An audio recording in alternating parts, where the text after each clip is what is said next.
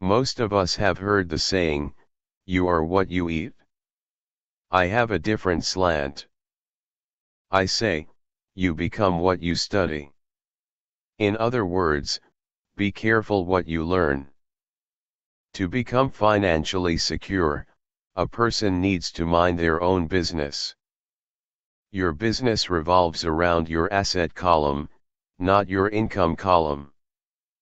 As stated earlier, the number one rule is to know the difference between an asset and a liability, and to buy assets. The rich focus on their asset columns, while everyone else focuses on their income statements. It's the middle class, especially the educated upper-income middle class, who pays for the poor. Most people choose not to be rich. For 90% of the population, being rich is too much of a hassle.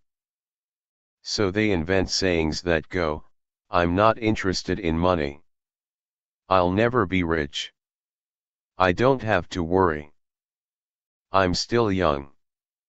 When I make some money, then I'll think about my future. My husband/wife handles the finances."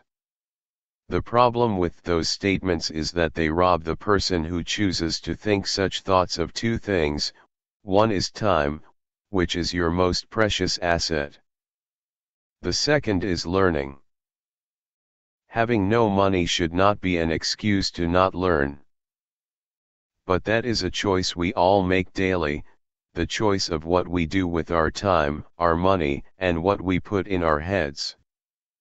Broke is temporary. Poor is eternal. Keep expenses low, reduce liabilities, and diligently build a base of solid assets. For young people who have not yet left home, it is important for parents to teach them the difference between an asset and a liability.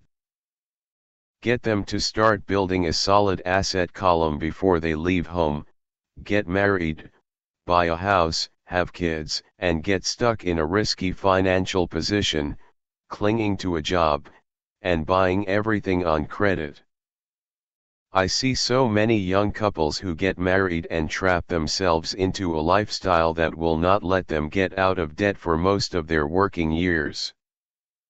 So dream big, daring dreams, and then underachieve a little bit each day. I recommend setting attainable daily goals that, when achieved, provide positive reinforcement to help you stay on the path to the big goal. Expect to be disappointed.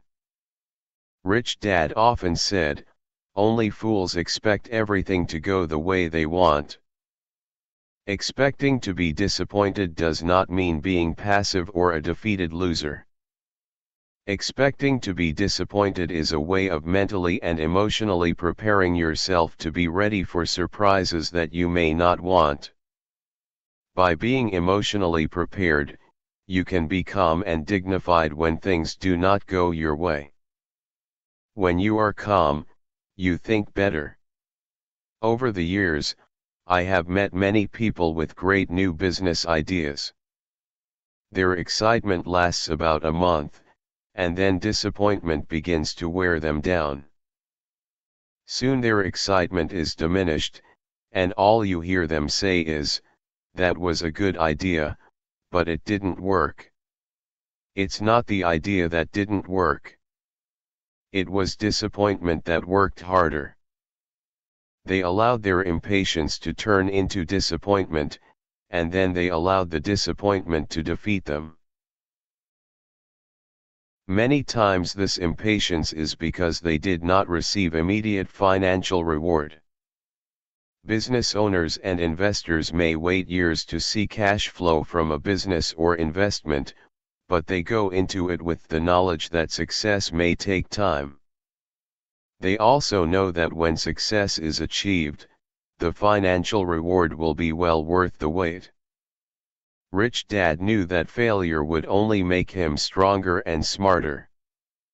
Intelligent people can be ignorant if they combine their smarts with arrogance.